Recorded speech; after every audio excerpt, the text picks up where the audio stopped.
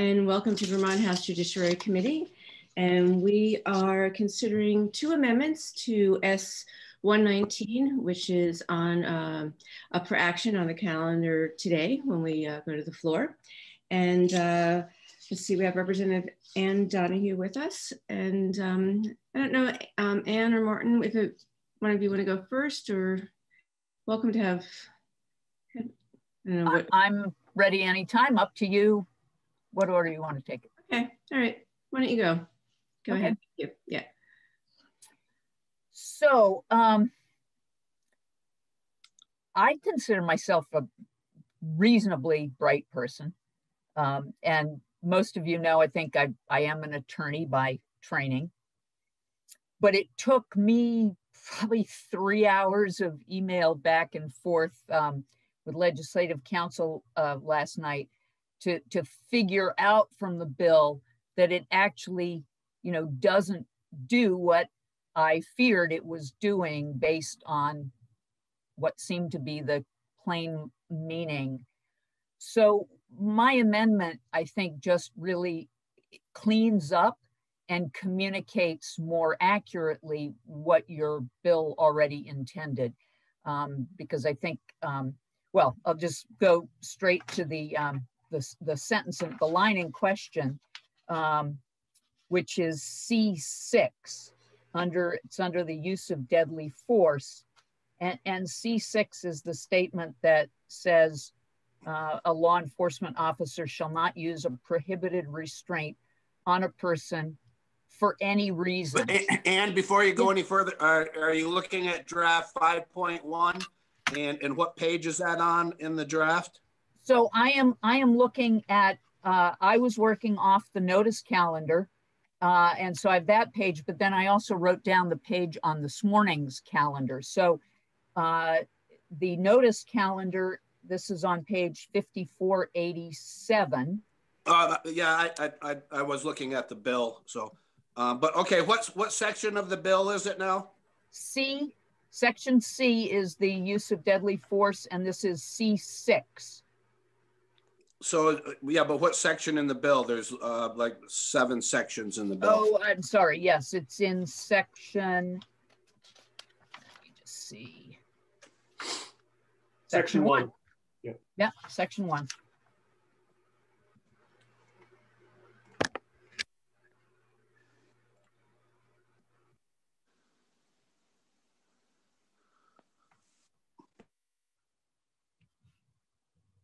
So it's on page 5700 of today's calendar. It's on page 5487 of yesterday's calendar. So when I read that in its location under the use of force section, it seems to convey that if an officer is in a situation where they clearly meet the standards for the use of deadly force, and the situation we all hope we never see, but we're based on the imminent threat, the death of another person, the officer would be appropriate in using service weapon,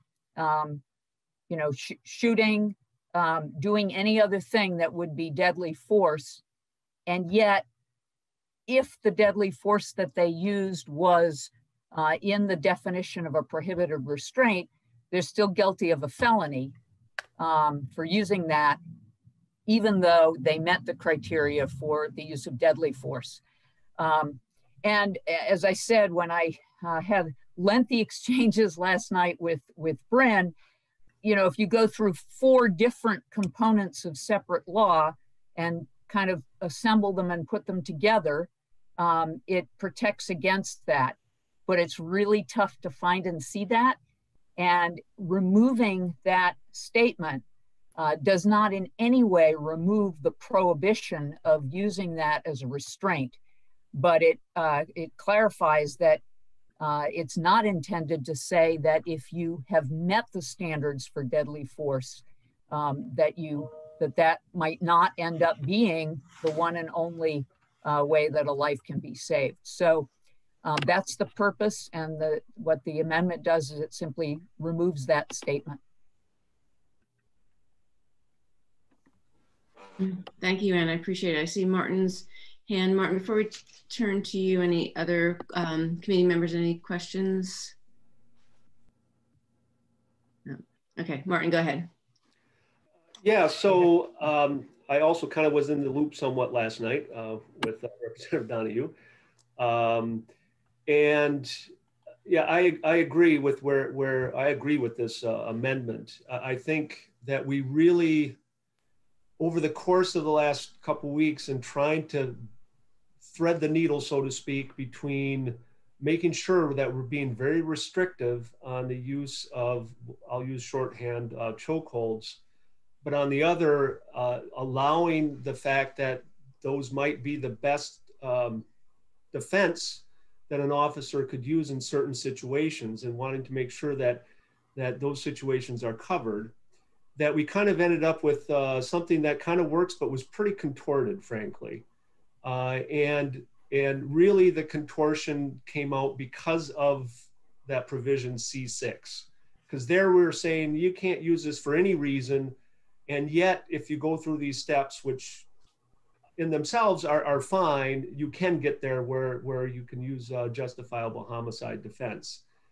So I definitely think that this takes away what I would call the one blemish that I thought that this otherwise very good bill has. And so I really do agree that this is a good amendment.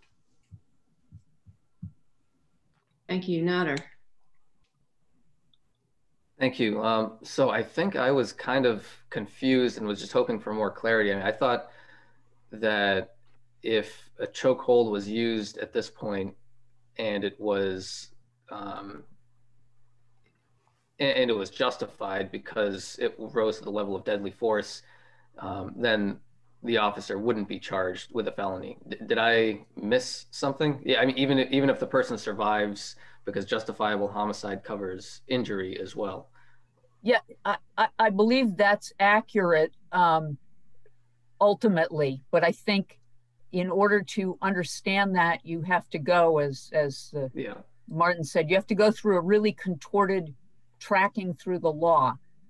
Removing it doesn't change the restriction on chokeholds, but it helps clarify that, as you said, an officer would not be liable for using a chokehold if, in fact, they fully met the standard for the use of deadly force.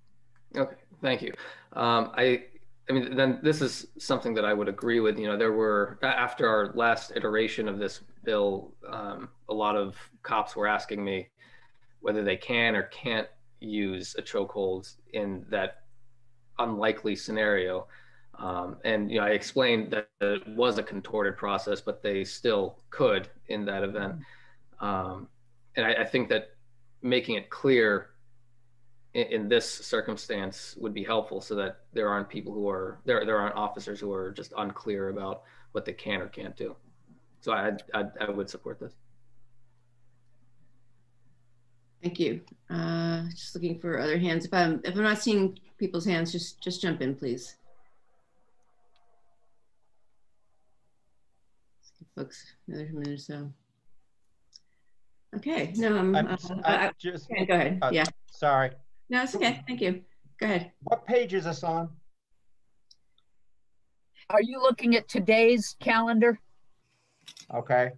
Today's calendar, it's on page 5700. Yeah. All right, thank you. Yeah. I also, it should also be posted, if that's another way. I know it's people read their materials all different ways, and so if the today's calendar is refreshed, if you refresh it, it is now on the calendar, and the amendment itself is on page 5702. But that really won't tell anybody what the amendment does, because it just says it deletes C6. So you've got to go back to the 5700 is where the language that's deleted, where 6C appears in today's calendar. So if I can just, I need to add a clarification.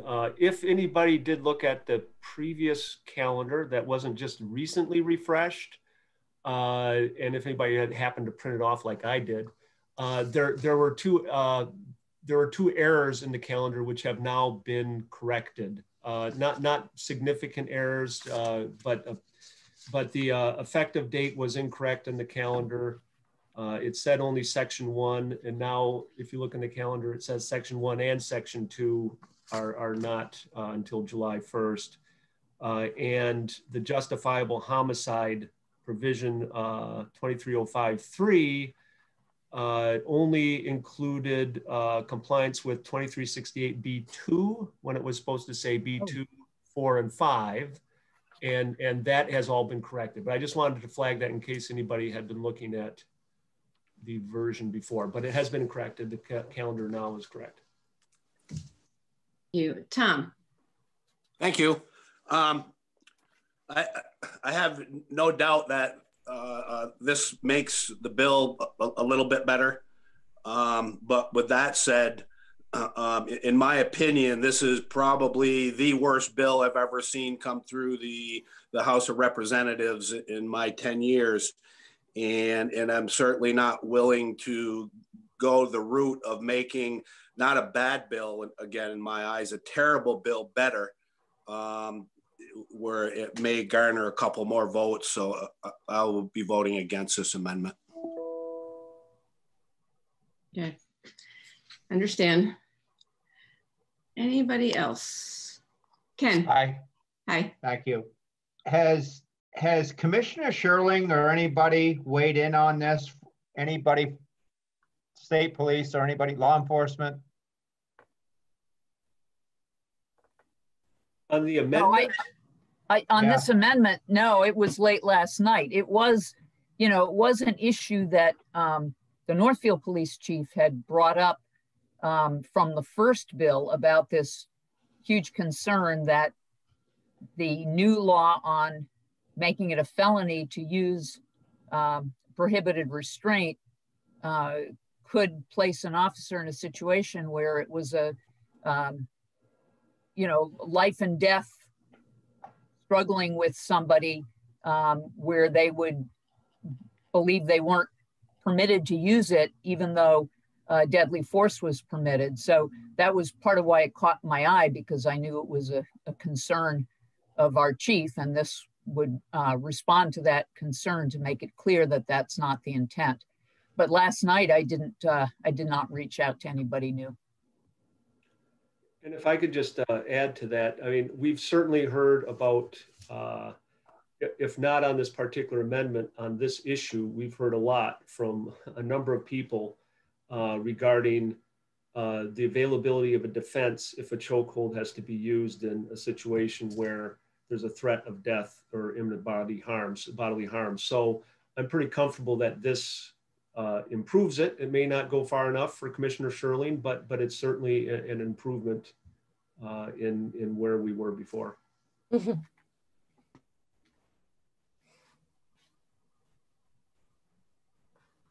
Maxine, you're muted.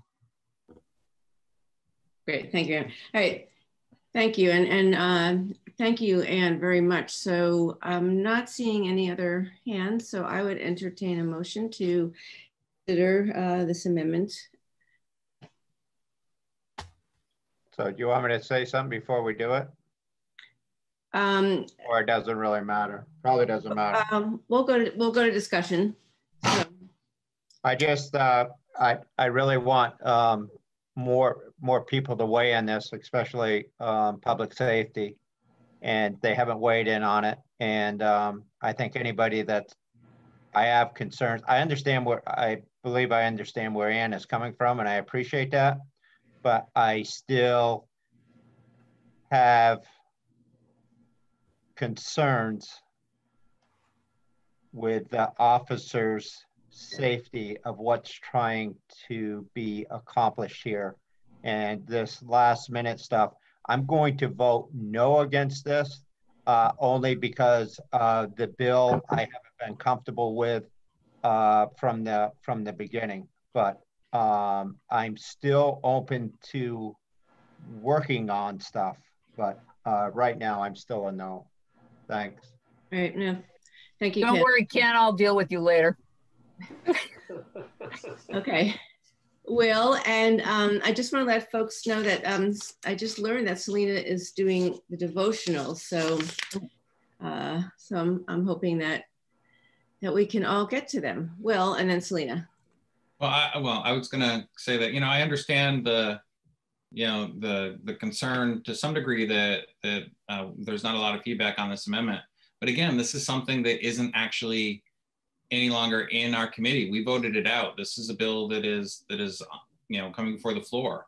So if it seems a little last minute, well, it's a floor amendment, and that's just sort of the nature of the beast. I voted in favor of this bill when it was in our committee. It certainly looks to me as though this amendment takes a bill that I feel very favorably about and makes it better. And I'm certainly ready to make a motion to approve the amendment as presented. Okay, thank you. So I will take that as a motion. Do I have a second? I'll second that. Great, thank you. And Selena, I know your hand was up. We'll move to discussion. Yeah, I was just going to make the same motion. So thanks to Representative Knott. Okay, so discussion. Anybody?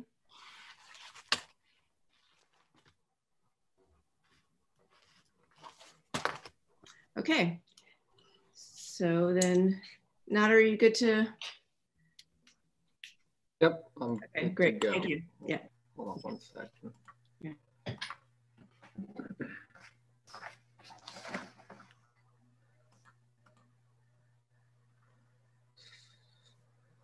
So, Christy, are we going to leave anything open, or are we just going to just move along? We can leave it open for a little bit. Yeah. So, Christy, Colburn. Yes. Ghostland.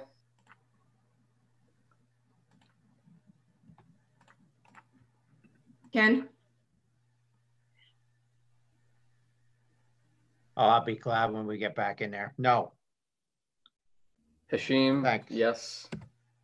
Not. Yes. Rachelson. Yes. Seymour, he's not here, right? Okay. Tully. Yes. Lalonde. Yes. Burdick. No. Grad. Yes. Okay. Okay. So as of now, I have 7-4, but we will leave it open, but that is, and you're looking, is my math incorrect? Yes. I think you have 7-4. 7-2-2. Yeah, 722. Thank you. Yeah, I'm right. I'm looking at my, you're right. Okay. But certainly enough that it has been treated friendly, but we will leave it open for Coach and Patrick. Okay, great. Thank you very much. Appreciate it. Okay. Who made the motion and the second? Will moved it and Selena seconded. Okay, thank you. Okay, all right. Martin. So the other amendment, first of all, just preface this by saying that we've been trying very hard to address the concerns that we've heard from the Senate Judiciary along the way, and this amendment is furthers that. So I'll just run through what the amendments are. The first amendment is to really simplifies the totality of the circumstances in two ways. It takes out the or reasonably available, and if everybody recalls from what Bryn was telling us, that's implicit in any event, because all of these standards as far as use of force and deadly force go through the perspective of a reasonable law enforcement officer. So that reasonableness component of it is really already there. So we don't need it there. and it makes the Senate more comfortable it not being there. We also didn't need to have the long list of those various, the medical conditions and such. The key is that we have that and continue to have that in B5, section B5, which really is what establishes the duty for law enforcement to consider whether conduct is a result of these various factors. So that's that particular amendment. The second amendment similarly takes out the or reasonably should know from the section related to law enforcement's obligation to consider whether somebody's conduct is a result of some impairment in deciding what kind of level of force to use. That caused some concern about the uncertainty of having that language there. I don't think that we lose really much. And recall that really working with Wilda White, the language that was in there, she was in favor of and it did not include the or reasonably should know language. That language was in fact inserted because of what we thought the Senate wanted when they initially looked at this language. And apparently we were wrong as far as what the Senate wanted with respect to that language. In any event, this still goes through the perspective of a reasonable law enforcement officer. Would a reasonable law enforcement officer have known that the conduct was a result of these various impairments? So we really are not losing much by even taking that out, frankly. The next... Actually, excuse me, Barbara, I see Barbara's hand, so. Oh, and then Selena. Should we let Selena go first? Because I know she's got to leave. Yeah, and I also wonder if we could, because I really would love, well, I guess we can watch your devotionals on YouTube, right? Yeah. No, I wish we could. Really important work. You should definitely. I know, but I wish we could be there to support you. And no worries. Please keep doing what you're doing. It's much more important than my devotional. Go ahead.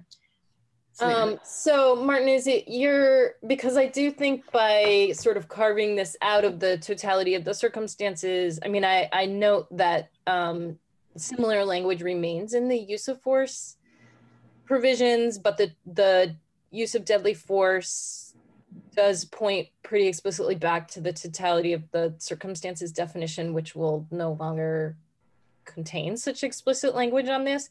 Are you saying that you feel that the language that remains would sort of encompass these principles and is backed by case law in doing so? Yes, on both of those. And recall that the standards for use of force applies also to use of deadly force. So the things that we're setting forth, we are adding additional restrictions on the use of deadly force.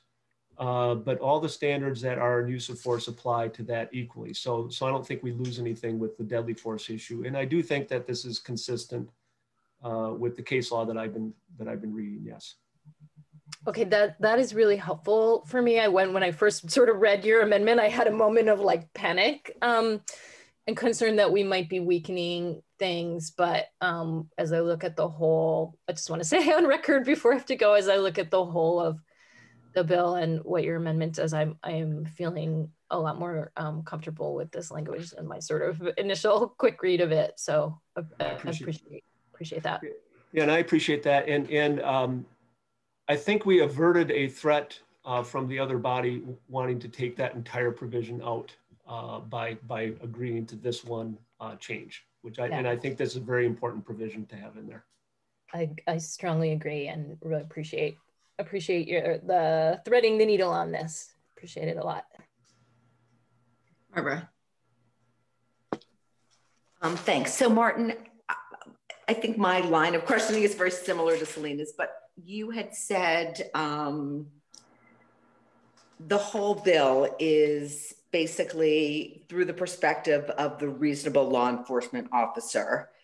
So I'm wondering, and I appreciate that the Senate was not pleased with certain parts, but aside from that, which I'm not saying we should dismiss, I'm just trying to understand, what's the other harm of it appearing, or of any of the sections of the three that you mentioned, taking out, staying in there?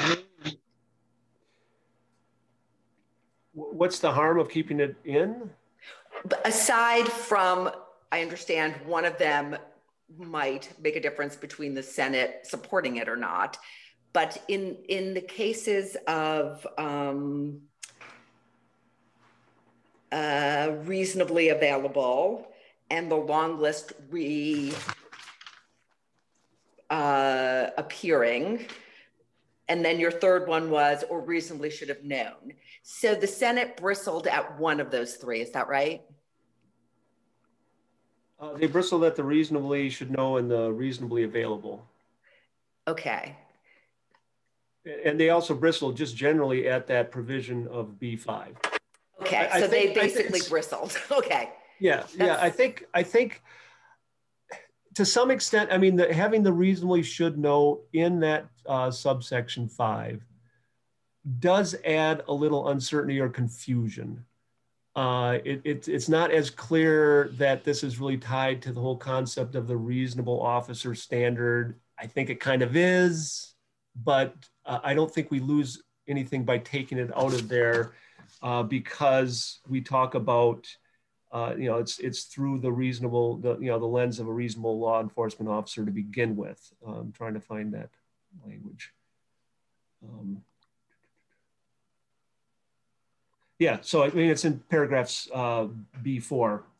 Okay. The use force was objectively reasonable, shall be evaluated from the perspective of a reasonable officer in the same situation. So I really think that captures it. And for some reason, it was causing confusion where it is in paragraph 5. And I kind of understand that. It does. Is it modifying anything that we have in subsection B4 or not? I would say probably not, but it doesn't hurt to take this out to have that additional clarity. Okay, and do you feel confident that this doesn't take any teeth out of what we're trying to accomplish? No, I don't think it takes teeth out of what we're trying to accomplish. And I think that we're definitely adding teeth. Although again, wisdom teeth. Yeah. Well, right. No, and again, and you're going to hear more a little bit later. I mean, I've really looked at the cases, and this really clarifies where the Second Circuit is going and where other circuits have already clearly landed. That law enforcement has to take this into account in determining what force, if any, to use. Thank you. So the next change in the Tom's hand is up. Pardon? No, I'll wait for Martin to finish. Okay, all right. So the next change is adding this ban on the training for prohibited restraints. I guess the bottom line on that is it's really codifying what is already occurring, but it certainly keeps us from changing in the future, that they won't start training prohibited restraints again. As if you recall, actually back in February when we looked at 808, and when we more recently had Drew Bloom in, we understand that they're not training for these kind of restraints to begin with. So it codifies that and makes it very clear. And I think it makes very clear that we're serious about the restrictions that we're putting on using prohibited restraints. Between what we did in 219, which now also because of Ann Donahue's amendment, we do have a clear path for the defense for use of chokeholds in those situations that comply with the standards in this bill. Combined with this restriction on the training, I think it makes very clear where we are with chokeholds. Finally, the last amendment is to change the effective date to January 1st rather than July 1st of 2021. A couple points there. One is the policymaking process, as we've learned, is well on its way through that executive order of the governor. We felt that it was waiting for too long to have those standards really to be put into place. Waiting almost a year. So that's why that change is there.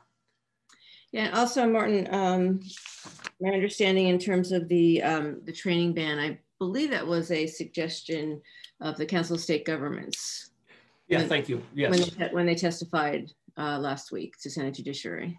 Correct. That's correct. A number of states are actually approaching it in that manner, putting in bans. My understanding, Connecticut, Massachusetts, there may be others. Great. Tom, did you want to ask your question now? Or...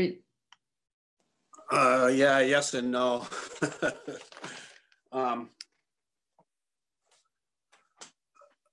I guess I'm just wondering where this language came from, I guess.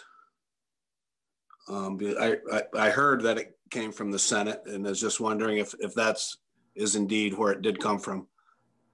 And I'm just wondering, again, and I'm wondering if it did come from the Senate, did they vet it or vote on it? Which language is that, Tom? This amendment.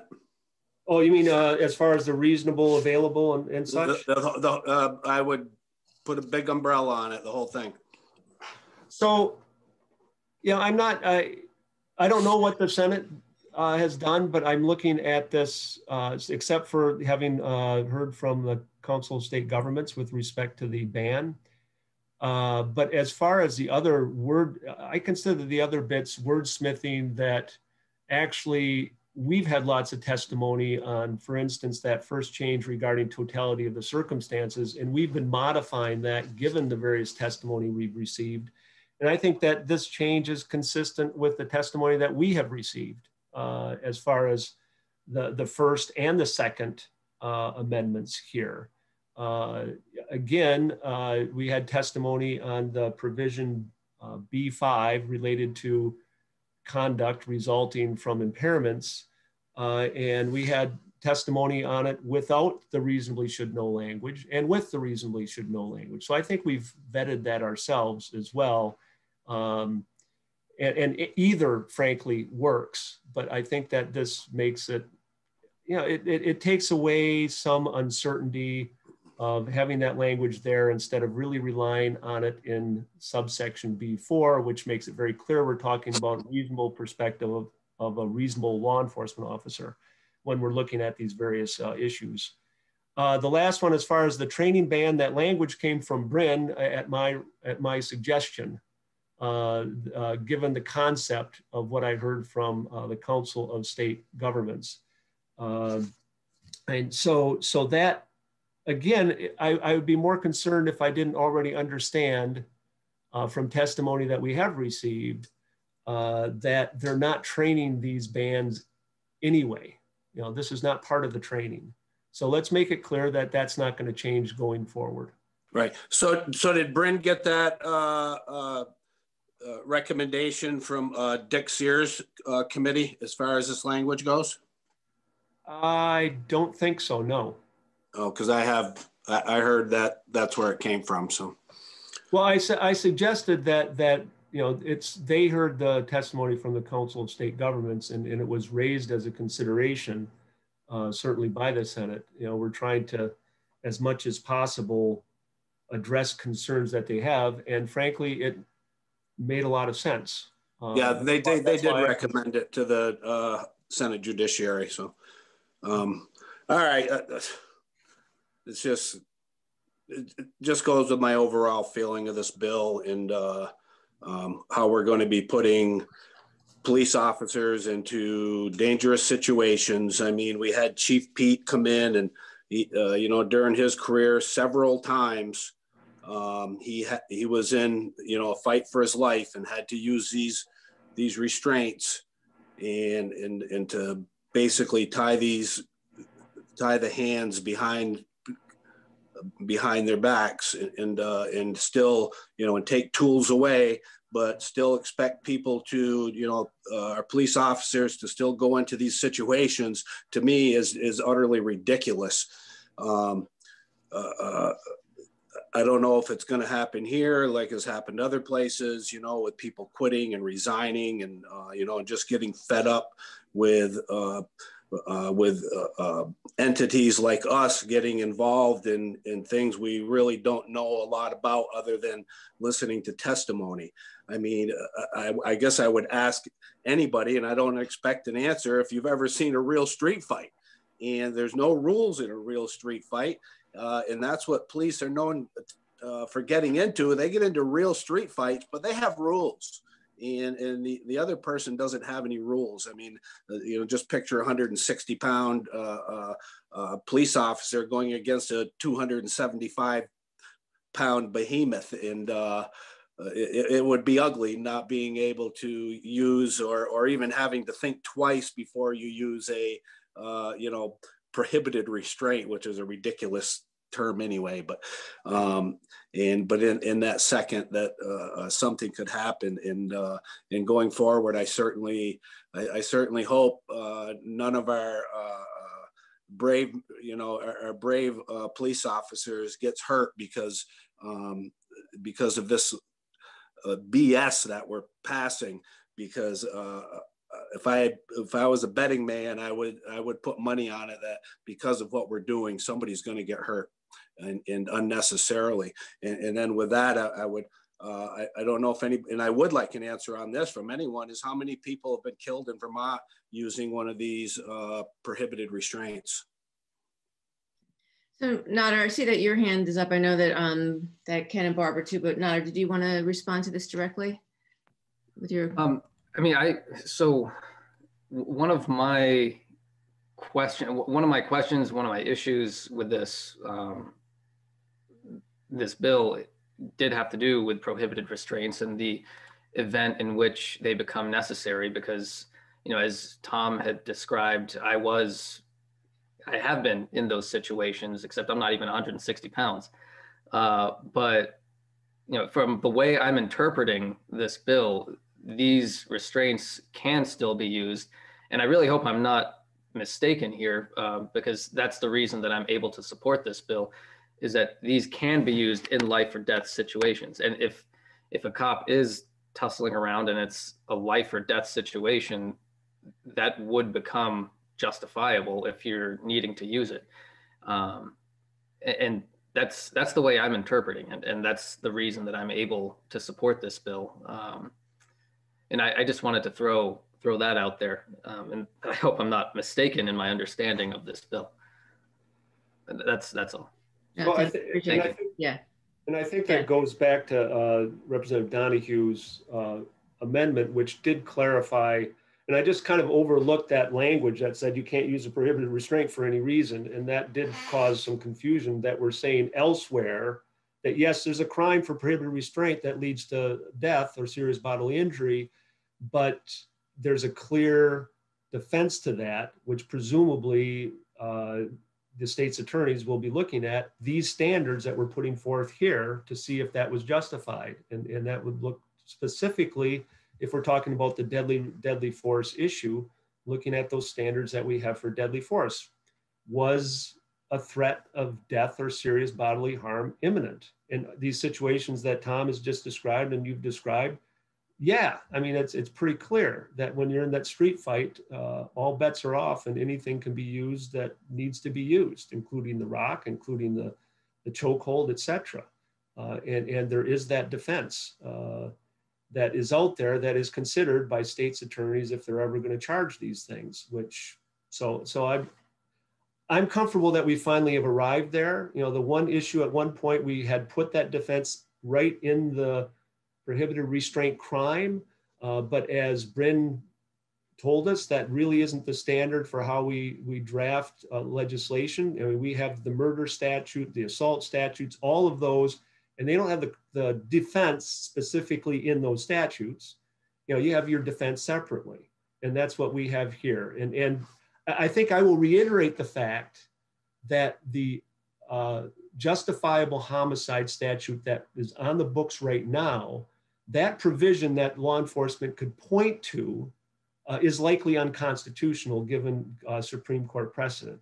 We're replacing that with a standard that now can be used to justify not just the prohibited restraint that might lead to death or serious bodily injury, but any kind of death that occurs in a situation with a law enforcement officer. We're now making very clear that that is an available defense.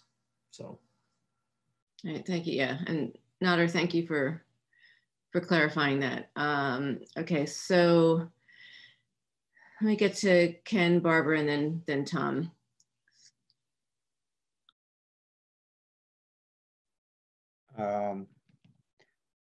I'm going to tone this down a little bit from where I was, but we do have law enforcement now coming back to their jobs. Look at Burlington. I don't think this is as simple as what I'm going to use the term lawyer talk is, because we're talking about law enforcement, good cops. Yes, there's bad people in those situations, but for the majority of time, they're doing their job to protect others, and God knows they have to protect themselves. So I'm still voting. I'm voting no against this amendment too. Thanks. Thank you, Barbara, and then Tom. So I will be supporting and was going to make a motion to find this amendment friendly. This amendment and this bill, it is not anti-police officer. It isn't tying their hands behind their backs. It's giving parameters to when we can use the type of force that may need to be used, but not that frequently. And Tom, you asked about the statistics. The statistics are frightening. In the last decade, 17 Vermonters died as a result of being shot, tasered, or killed by police in Vermont. Yeah, I asked about the prohibited restraints. And we need to be protecting our citizens. A lot of those citizens that are getting killed suffer from mental illness, are represented disproportionately from minorities. This bill is not taking away people's rights to defend themselves. Think of all the people, I understand some people are leaving law enforcement. Think of all the people that are terrified to live or go out of the streets in our state because of law enforcement. It's not a joke. It's a tough issue, and this bill seems sensible to me. So I just want to remind folks, we are talking about we're talking about the amendments right now. Yes, you're right. Yes. It's hard not to talk about the underlying bill, but we do want to focus on the amendment. So I move to find this amendment friendly. I now feel like it isn't going to take away from the intent, and it does make clear the concern that I think Ken and Tom had, that people were going to lose, and Nader, that people might not be able to use certain positions and defenses. So I ask to find this amendment friendly. Second. Okay, thank you. Tom, so, sorry. So Tom, your hand is down now.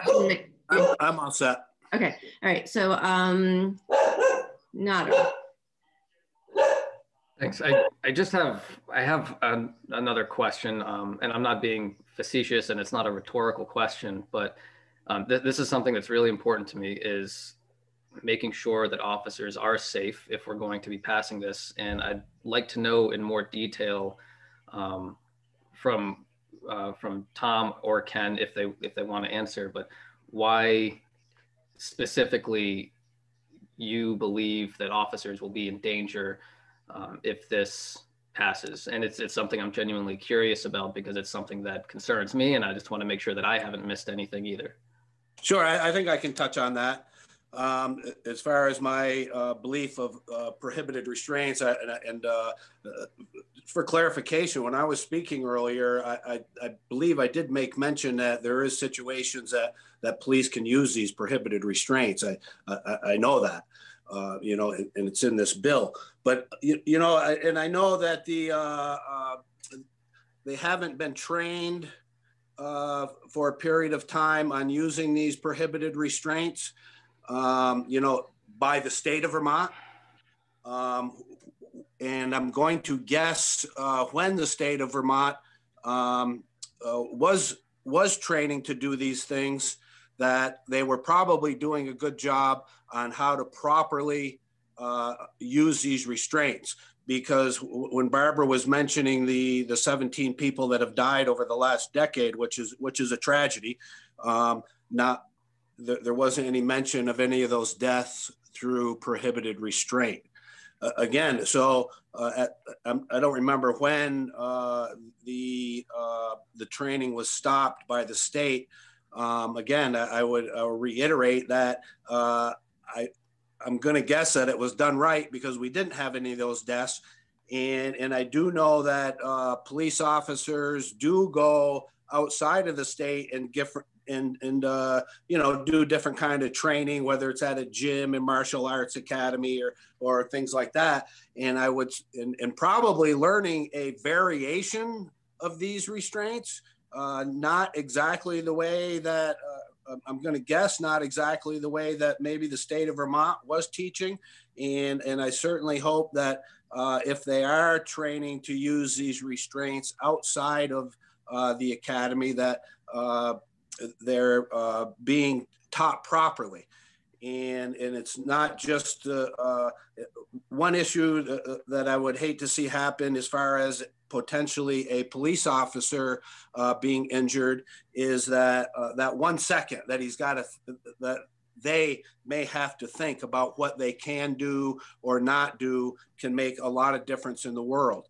And for the safety of somebody who they're trying to take into custody, if the restraints that they're learning somewhere else aren't technically the same as what the state of Vermont, again, was obviously doing a good job at, then potentially a person they're trying to take into custody could get hurt.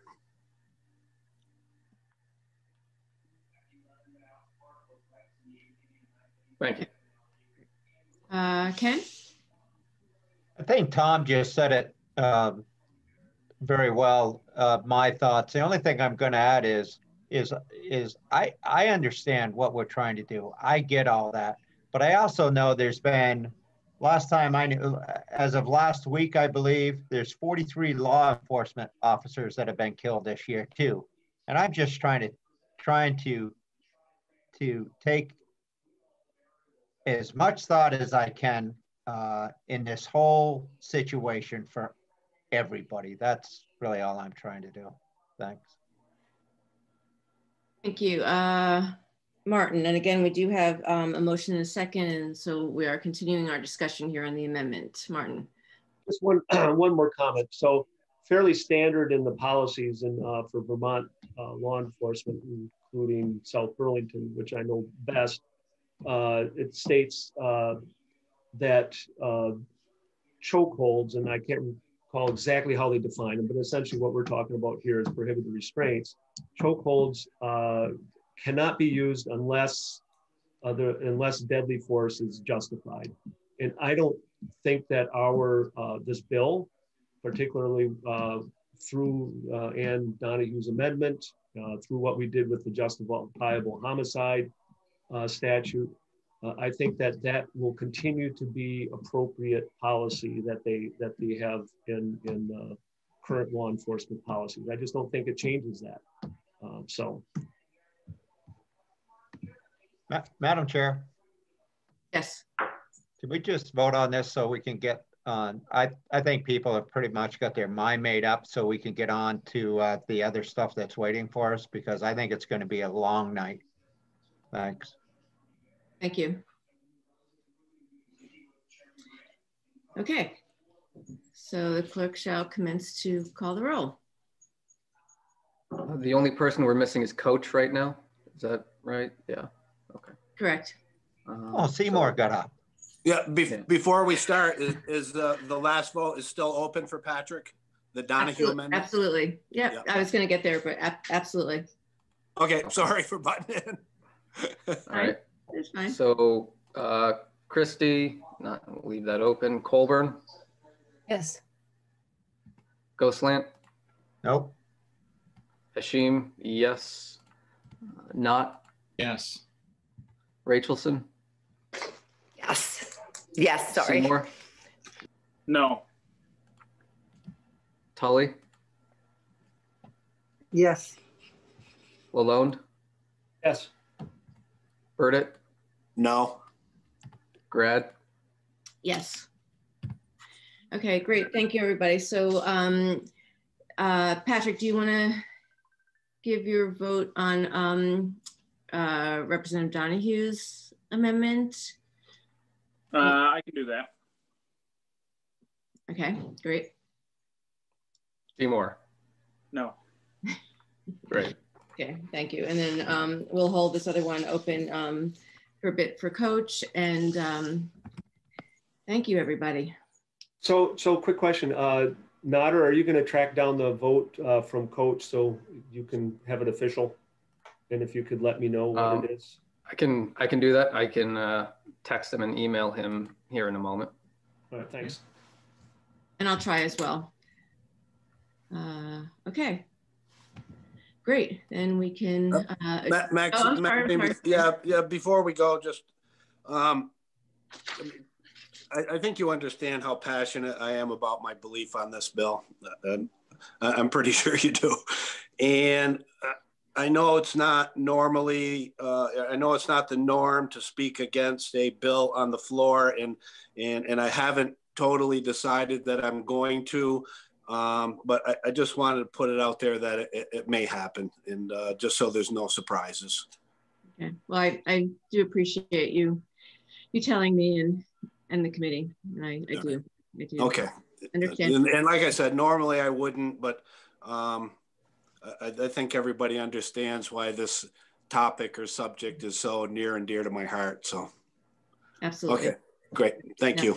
Thank you. Thank you for saying something. Okay, anybody else before we adjourn and go off YouTube? No. All right. Well, take care, everybody. It will be a long day. Okay, thank you. I'll now go.